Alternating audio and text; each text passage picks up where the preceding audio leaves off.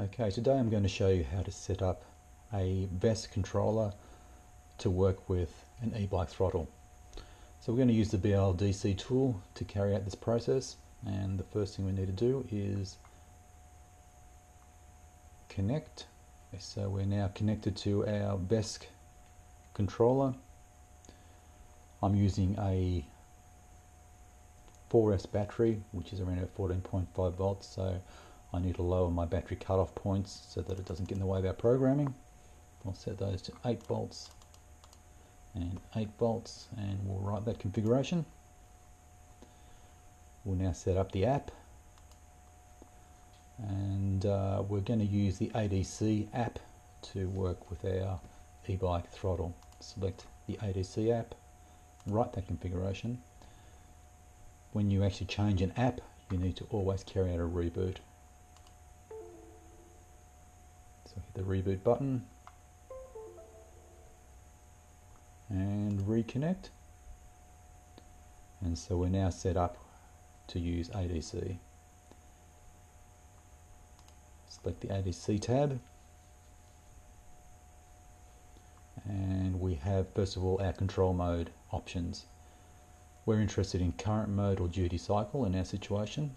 Current mode, if we set up in current mode, that gives us, if we give it 50% throttle, that means it will send 50% current or 50% power to the motor.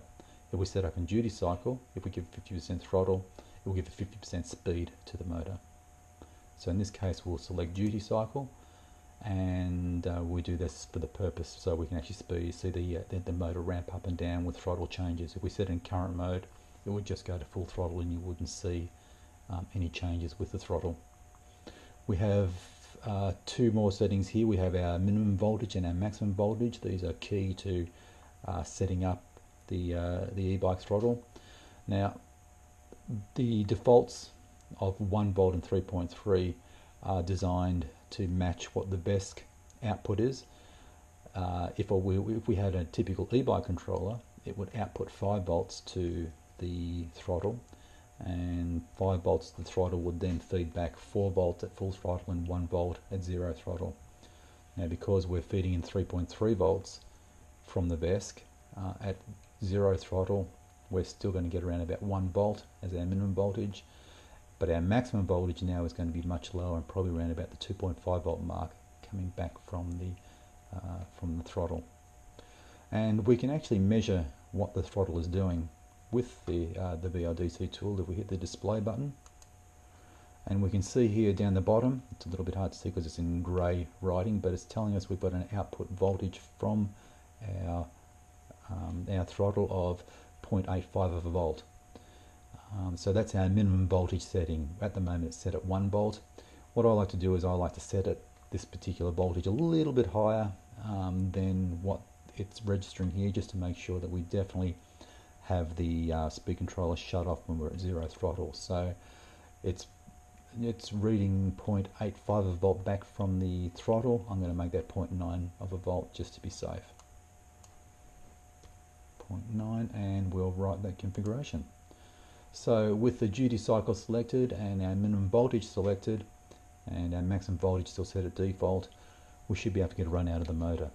So we'll just give that a test, and I'll go to full throttle, and you can see the motor starts nicely. However, it is only going to around about 70% duty cycle because of this voltage configuration at the moment.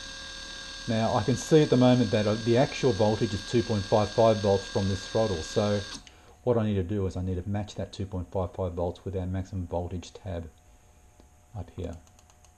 So I'll change this to 2.55 and we'll write that configuration.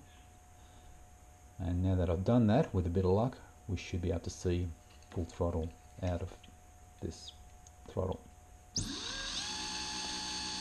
And we're now reading 100% throttle and full bar all the way across.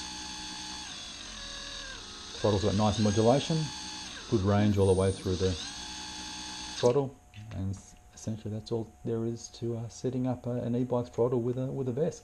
Thank you very much.